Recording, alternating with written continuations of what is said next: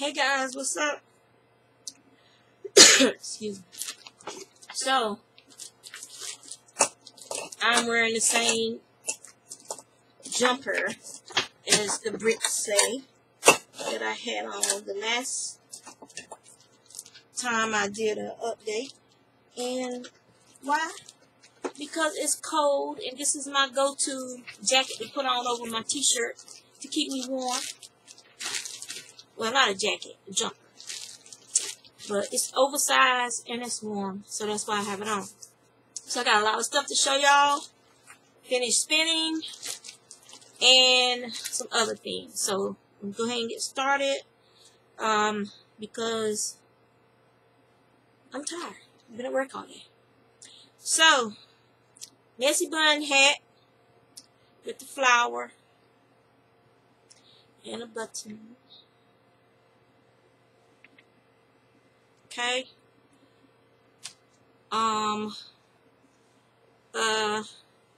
Hat for my little brother down in North Carolina.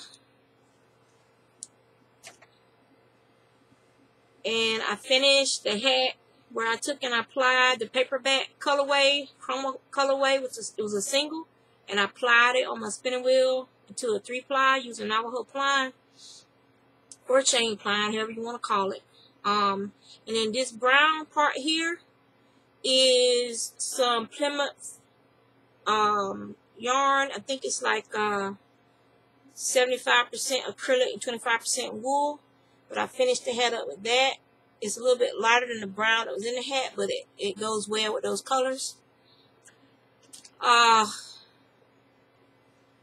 had some I had used that yarn club from Mary Maxim, and they had sent me like a whole bunch of freaking kitchen stuff, dishcloth, whatever they call that stuff, scrub it.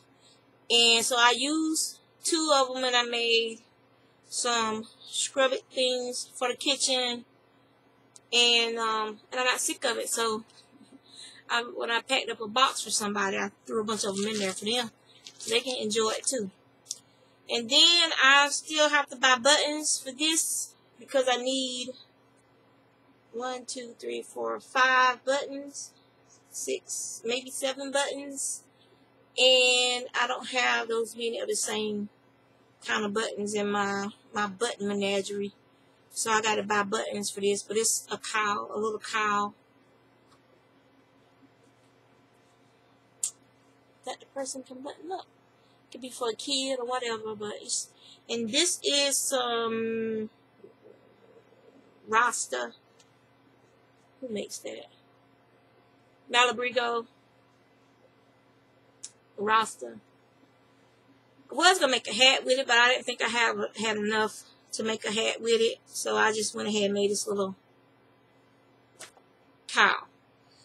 The other finished object I have is I finished the Bavarian blanket for my future grandchild. So you guys can see that. So now I can go over there with the rest of the stuff for the bee. Okay. And I haven't done any more work on this because I don't have any more of this green yarn. And I don't have any more of this yellow. And I took it with me to Michael's. And I took it with me to AC Moore. And I took it with me to Hobby Lobby. And I just cannot find a yellow to match this. And it's not showing up like its true color. It looks cream, but it's like a buttercup yellow. And I can't find anything to match it, so I'm just going to probably use it in a granny square. I'm going to unravel it and use it in a granny square. I still haven't done any more work on BMO's little throw thing for him to lay on the floor. And I'm almost finished with this star blanket for my friend who's pregnant. So it's almost finished. I just got to finish putting this green in and it's done. And so, okay. Let me move that out of the way. Alright. So spinning. These are 2-ply yarns. And one is a skein. The red / burgundy is Romney that I dyed. And you can't really see the colors good. It's not showing up good. But it's like a variegated pink with oranges and a little bit of yellow and stuff. That's 2016 Maryland Sheepin Wool fiber. It's BFL that I spun. And this is what it looks. Oops. This is what it looks like if I hadn't used it as a ply. I wish y'all could see the color like as it is, but that's close. So that's what it would have looked like if I'd have just plied it on itself. That Maryland Sheepin Wool. So this is some more Maryland Sheepin Wool. 2016. BFL. Maryland Sheepin Wool. 2016 BFL. This is British Heritage white-faced woodland chic is white. Go figure. This is Dragonfly Fibers Polworth Silk in her heirloom tomato colorway.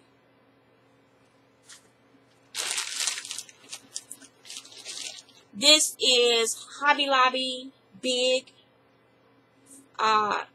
It's from a bumper to Hobby Lobby Big in the clay colorway, and it came out really nice. It is heavy lace to light fingering, and then this was the Hobby Lobby. I can't remember the name of the colorway, but it's 100% acrylic, and it was also one of their big yarns, but it was one of those striped ones.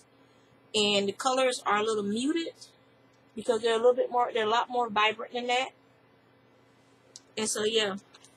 So, if you are a beginning spinner and you can't afford a bunch of expensive fiber and whatnot, go to your local yarn store. Find one of those so-called big yarns that's actually a bump of roving. It's either going to look like this. And I think this was something twist is the name of that. Or it's going to look like this. This is the clay. It's nothing but a bump of fiber. And they're selling it as yarn. No twist in this at all. And you can spin it, and it spins very nicely. I guess this fell off, so I guess this is going to be the next one that I spin. This one, I think, is Falkland. Yeah, so that's some Falkland that I dyed in 2014. But, yeah, it made some very, very beautiful yarn. So, there's other resources out there. If you're not one of those poo-poo people who has to have, I have to have the most finest fiber in the land. If you're not one of those people, and you just like spinning for the thrill and the fun of spinning and to see if you can spin it, then go to Hobby Lobby, get some inexpensive yarn, which is actually fiber, and spin it. It's your will, your spindles, your money. You can buy and do whatever the hell you want to do, and those snobs can kiss your ass. That's the best way I can say it, because I'm not in the best of moods today, so yeah. I do not feel good. I gotta go and do blood work on Friday, and then I gotta go into an appointment to get my prescriptions renewed for my insulin and stuff, and then I gotta make an appointment for annual mammogram, annual pap smear, annual everything, knees, all that stuff. And it's like, it's frustrating because it's not going to get any better. I have degenerative arthritis in my knees. You know it's not going to get better unless some miracle happens and my knees are healed. It's getting worse every year. Just take your x-rays and give me my artificial joint lubricant and let me go. It's not going to get any better. I already said, unless I completely blow out one of my knees, I can't have the surgery, a knee replacement surgery, because I am too young. And that's the military for you. Or they'll give an athlete a knee replacement or a cadaver, ligaments, and all this other stuff. But somebody who actually walks and works and does all this other stuff, you can't get it unless you're rich and can afford it. You have to wait until you're old enough, because the knee's only going to last 25 to 30 some years. So they want you to be older when you get it, but by the time you're old enough to get it, you're not going to be wanting to enjoy life and go walking and playing basketball and gardening. You're not going to be able to enjoy doing the things you want to do anyway, because now you're too damn old and everything else done fell apart while you were waiting to get your knees replaced. That's America for you. Ass backwards. So this will be my next spin, this Falkland. It's going to be real pretty. And oh yeah, what am I working? Oh, that's what I'm working on. So I haven't done any more on my socks, but I did start a Find Your Fade. So I'm on row 27 of the Find Your Fade. So there's the beginning of my elephant thong. And the yarn I'm using is I think it's Shespins or something. But my friend Teresa Fiber Crown gave this to me. It's a lot brighter than what's showing up on screen. It's like, because I think I blew a bulb in here. And so it's a little dark in here. And then this is some more of her yarn that she gave me. It's not that camouflage green. It's more of a woodland, woodsy looking color. And so yeah, so that's my second skein, I think. I don't know yet, because I'm not all that big into fading. I'm finding your fade. I'm more into just, I want to knit it, because we're like doing like a little mini knit along. So me and some of my friends. So I just want to knit it to knit it. I'm not buying on yarn to knit it and none of the other stuff. So I'm also still working on my kindness shawl. Let me see. Hold on. Which way am I going? I'm doing the pearl. I'm on the pearl side. So on my kindness shawl, I am on row 52. So I'm on row 52 of the kindness shawl, which I've done 3. Yeah, I've done three rows of the eyelets. I'm actually enjoying this right here. This, I think, it's annoying the way the spine is set up. I don't know, it's just something about it annoys me. But at least I can tell which side I'm supposed to be on, because you see how you got that yarn over? The yarn over at the bump for when you do the yarn over. It's not focusing. The camera ain't happy today.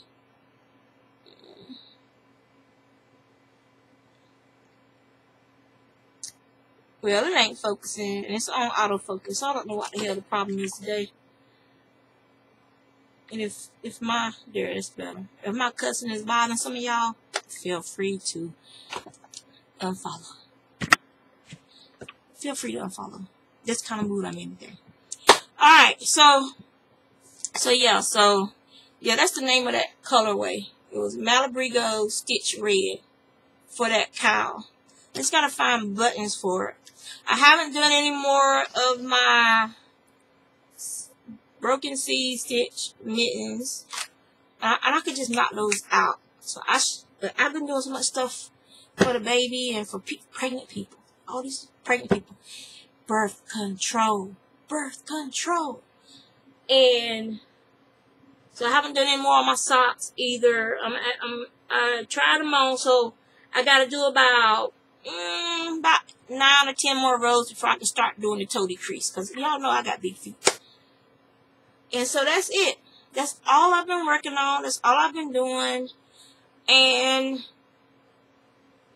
I sorted out my yarn with the colored yarn. It's separate from my natural colored yarns.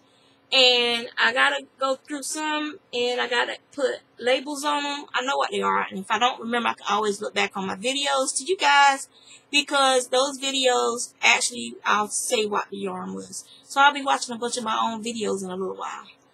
But I want to get everything labeled, try to get everything organized, because I got to make room for the baby, in my craft room for when I'm babysitting.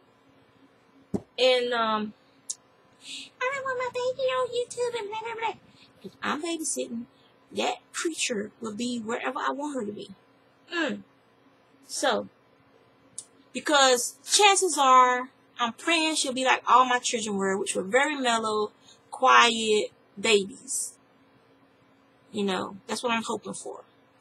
But chances are, once this generation is going to probably be loud, obnoxious, crying all the time, bald-headed, no hair babies. If that baby ends up being bald-headed, then Gregory, I will take you out. So, but I'm hoping she's blue-eyed like her dad. And who knows what color her hair is going to be. And who knows what shade of brown, if she's a shade of brown, she's going to be. But, hey, that's that. Springtime is here again. As soon as we get some days that is sunny, when I am not at work, and by the time I get home it's raining, or by the time I get home there's something else got to be done, I will be out in my yard, cutting the grass, trimming back the banana plants, cleaning out my garden, because it's been laying fallow since my dog passed, the year before my dog passed away. Because my knees and I hurt my shoulder, so I wasn't able to lift anything heavy. And then he passed away, so I didn't feel like gardening, because it was just depressing that every time I came around the corner, he wasn't there. He wasn't trying to get into my garden to steal my sweet potatoes and stuff. So it was depressing going out into the garden, so I didn't garden for 2 years. But this year, I want to garden. Keep your fingers crossed. And so, because I let it lay fallow, the birds, I have a spruce tree growing in my garden. Where the hell it came from, I don't know. So that's got to be removed. My fig tree has to be pruned back. I'm thinking about moving the fig trees. Hopefully it won't kill it. If it does, oh well. And moving them to the side yard. Maybe I can start me a little orchard over there. Give me an apple tree or something, a pear tree, and put over there too. And then these other weird trees have come into the yard from my neighbor's side of the fence. They sent roots out, and the roots are sending up shoots. So now I got to kill all that stuff all over again and get out my garden and pull up all that stuff. So I got to go buy some heavy gloves so I can do some pulling and lifting. And I got to get me some more pruning shears, because mine have about had it. It's just a whole lot of stuff, y'all. A whole lot of stuff. But yeah. But that's all that's going on. And so then I also was trying to figure out what yarn to use for my fade. So I have that one, I have this one, and then I have this one. Like I said, the colors aren't showing up good. But this one has some yellow, brown, and greens, and the brown kind of matches the brown in here. I just don't know. I'm not good with colors. My husband is really good with colors. So I'm wondering if I should have started my fade with this one, and then just found other brown stuff, or either just dyed some stuff. For instance, like if I use that one, then I can spin this and use it with this. See what I'm saying?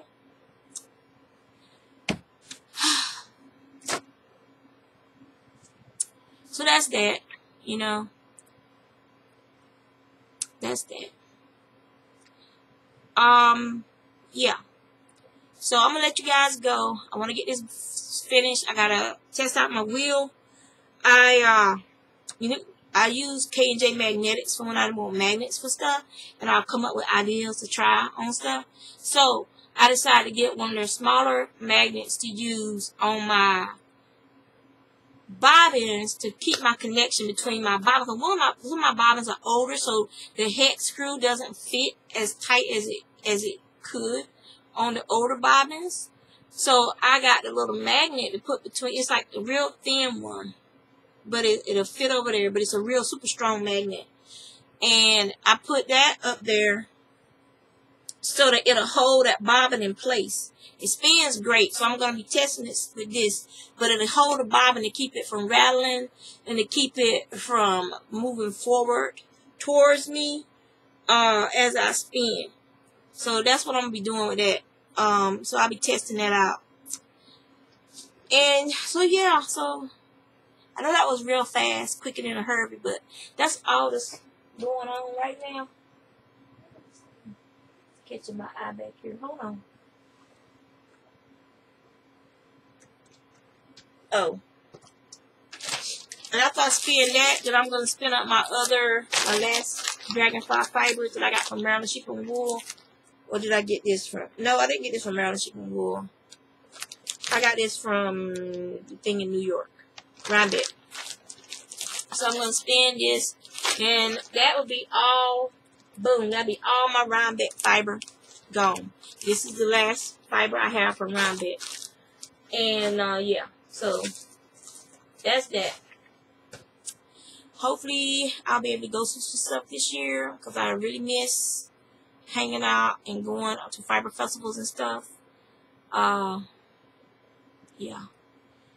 I haven't been doing like I'm supposed to be doing as far as keeping my doctor's appointments on schedules and stuff like that to get my blood work done. So that's I got to do that this year. I got to start taking care of me again, because I'm tired. I'm just tired.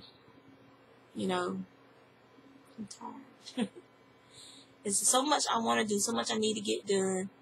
And it's like the opportunity isn't there. And I just need to worry about me right now and make sure my health is in check, because, you know, I'm not trying to be in the hospital for nobody. So yeah. So that's that. I'm gonna let you guys go. And take care. Send positive vibes my way. And I'll talk to y'all later.